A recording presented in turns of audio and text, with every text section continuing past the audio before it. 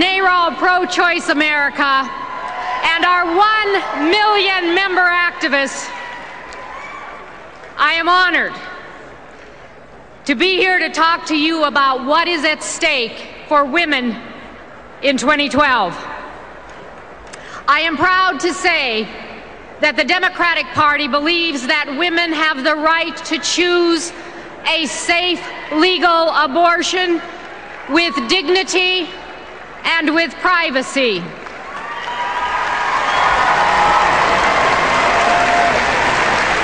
We believe in family planning because it helps to prevent unintended pregnancy.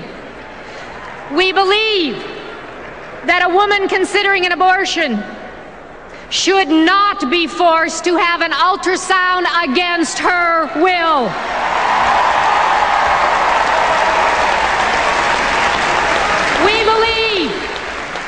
We believe that rape is rape.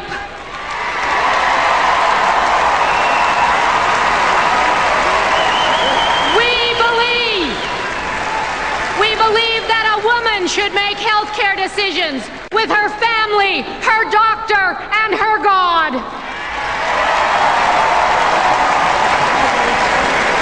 And we believe that there is no room for politicians, especially those politicians who don't know how women's bodies work.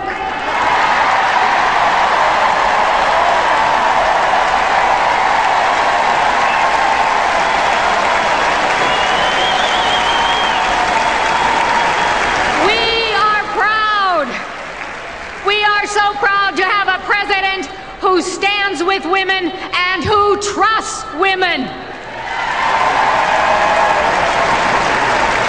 A president who signed into law one of the greatest advancements for women's health in a generation. A president who believes in a woman's right to make her own decisions.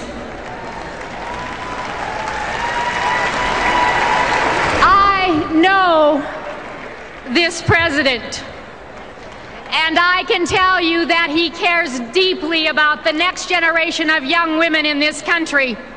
His daughters, all of our daughters. President Obama had the courage to stand with Sandra Fluke.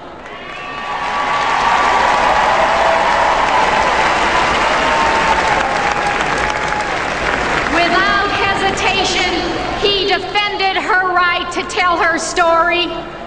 Mitt Romney did not.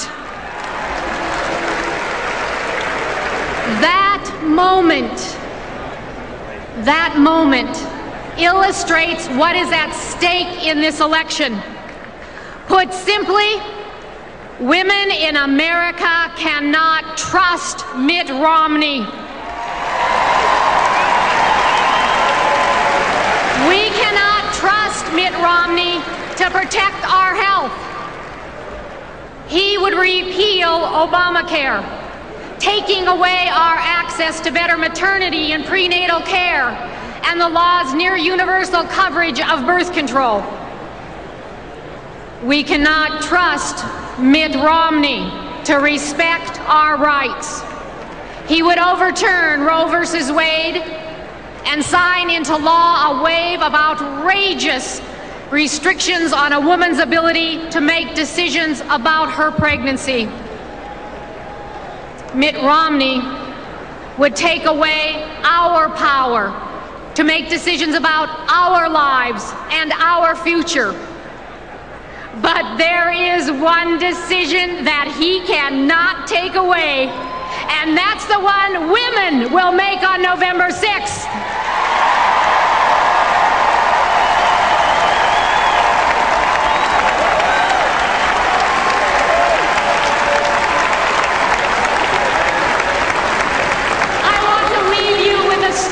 Tonight, one that serves as my inspiration. I grew up in Anaconda, Montana. It is in the heart of the state's mining country. My dad worked at the copper smelter. It was a tough and dangerous place where copper would boil at 1200 degrees. He had a brass tag, and on it was his number, 720.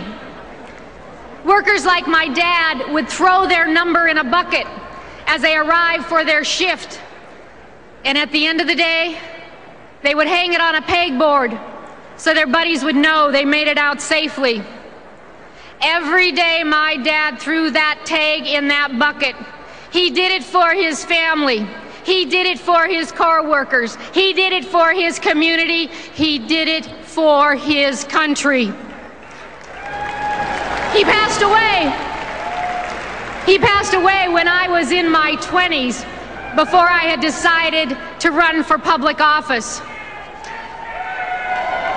I carried that brass tag with me during every campaign in Montana. This number symbolizes the value of hard work and opportunity and the importance of sticking together. We are ready to do the hard work. We are ready to work together.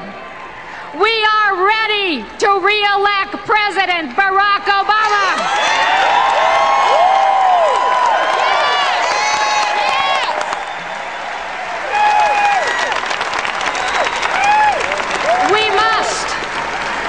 We must do it because women deserve to make their own choices and deserve to determine the course of their own lives.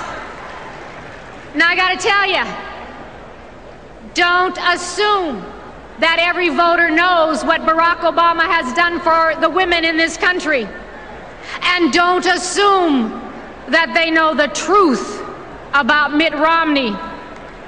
Tonight, I'm asking you to talk with your friends, your neighbors, your relatives, even the ones you have never talked to about reproductive rights. That's how you can throw your tag into the bucket and stand with a president that has stood with us. Conversation by conversation, vote by vote, door by door, we will